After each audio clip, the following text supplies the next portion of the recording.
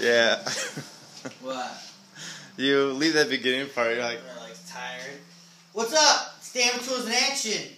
Today got something really cool. It's from Racor. We saw an article we did about their bike lifts, their ladder lifts. Well, now they have just a dedicated ladder lift. And what it does is it holds up to 150 pounds. Right now, I have my ramps up there, which is 48 pounds. Eric will zoom up for you.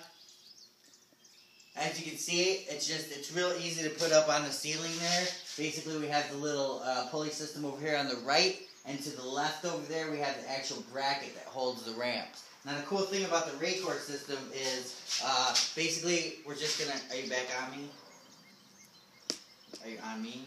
Yes, I am on you, sir. Basically, you know, it's locked. See how it's locked? It's not coming down, and then what happens is this will get screwed to the wall, and you can tie it there also. But to release them down, you're just going to pull this and straighten it and let them down. Now, if you like too fast, you can get rope burn. So, you want to just go slow.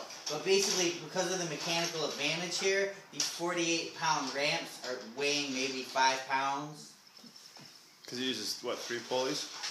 I don't know. I believe it has 3 pulleys. But as you can see, they come down just like that. So what you're going to do is you're just going to lift this, throw it on that clamp up there, that bracket, and then go ahead and start pulling. And I got to tell you right now, this is a lifesaver, because I've been wanting to put these ramps out of the way for quite a while.